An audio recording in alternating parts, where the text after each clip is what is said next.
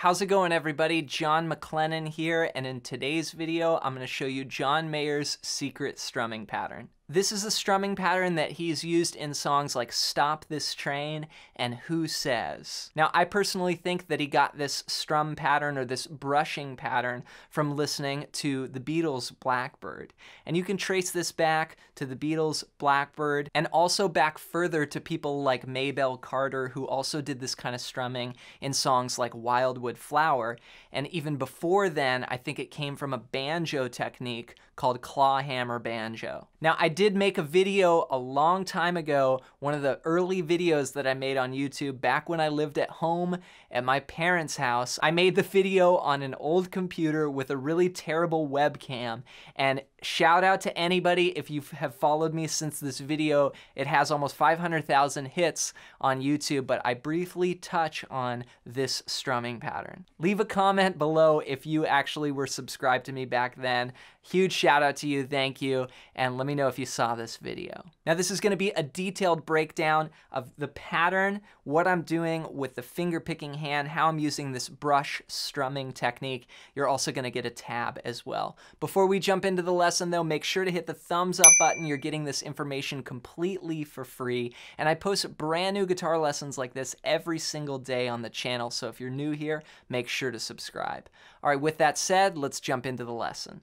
Let's learn how to play this secret John Mayer strumming pattern. Now, again, you can hear this in a tune like Stop This Train, and that's what I'm going to use as an example. I'm going to show you the intro part, but I'm going to really break down what the finger picking hand is doing. So here's what it's going to sound like when we put it all together.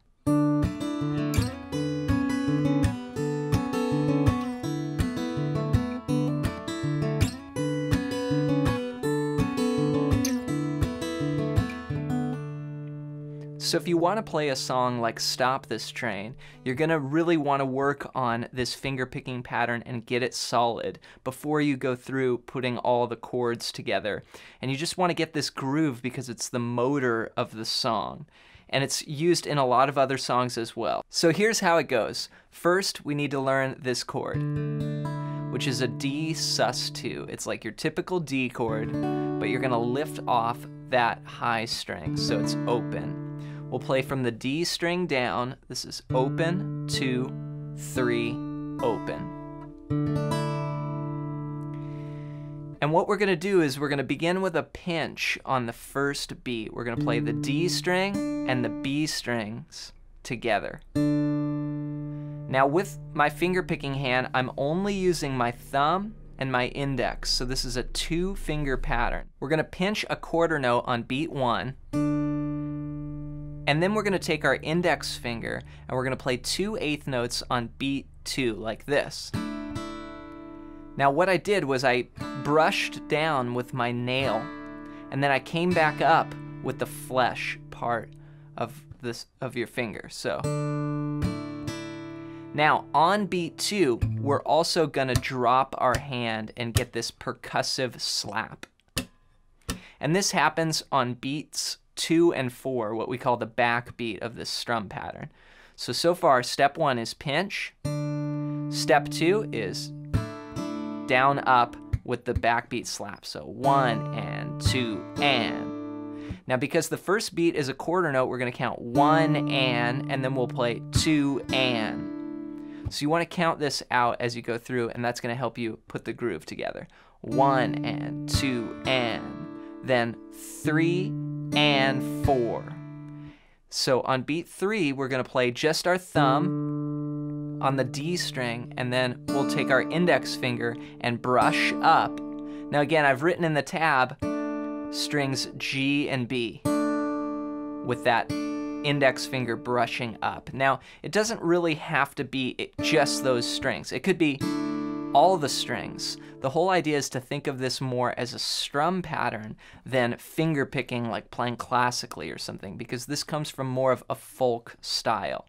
So beat 3 is thumb, index, thumb down, index up. So far, the first 3 beats, 1 and 2 and 3 and then on beat 4, we're gonna do one final down strum with the index while simultaneously dropping our hand on the strings to get that backbeat slap. 1 and 2 and 3 and 4. 1 and 2 and 3 and 4. And up to speed.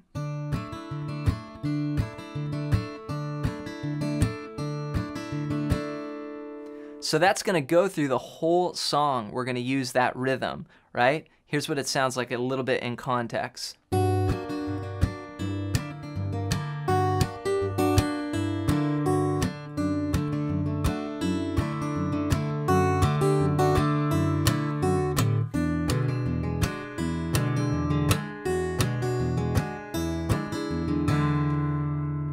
If you're enjoying this content, check out the free ebook I have in the description below. It's a PDF that's over 100 pages long, all about soloing. You can check that out as my gift to you. So I am going to post another lesson that's going to detail out how to play Stop This Train note for note. But this lesson is sort of a primer that's basically just covering the finger-picking strum pattern here. So one more time, 1 and 2 and 3 and 4. 1 and 2 and 3 and 4. Now let's apply this to the intro of that song. So we're going to start with this shape here. And then we're going to move up to another shape that is the 6th fret on the G string and the 7th fret on the high E.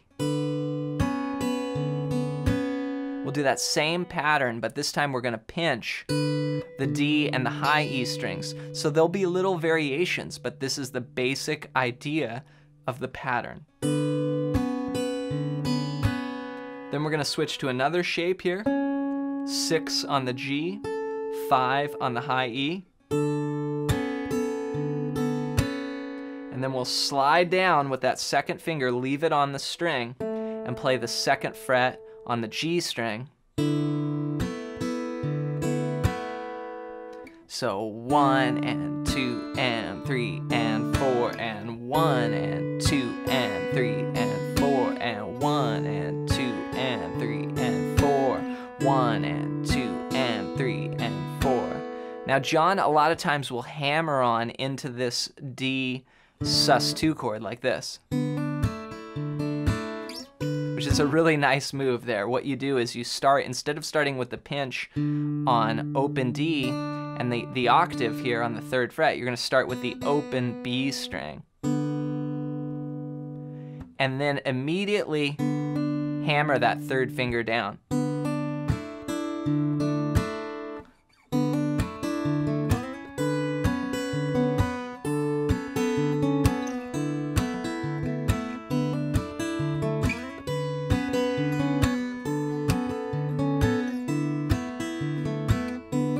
So remember, the most important thing is this pattern in this lesson. So we're going to go pinch, down, up, thumb, up, down. Pinch, down, up, thumb, up, down. Now, there is a variation that you can do to this pattern. Instead of playing a pinch, you could also just play the thumb on that first beat, which would go thumb, down, up, down.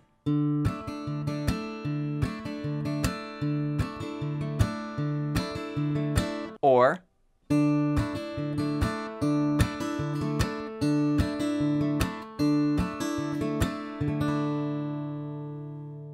make sure to practice this along with the recording to help you get the feel. You've got Steve Jordan and Pino Palladino in the rhythm section on this song. What an incredible backing band and just an unbelievable groove to practice to. If you enjoyed this video and got some value out of it, again, hit the thumbs up button and let me know in the comments below what you want to see in upcoming videos. Have fun practicing this and we'll see you next time.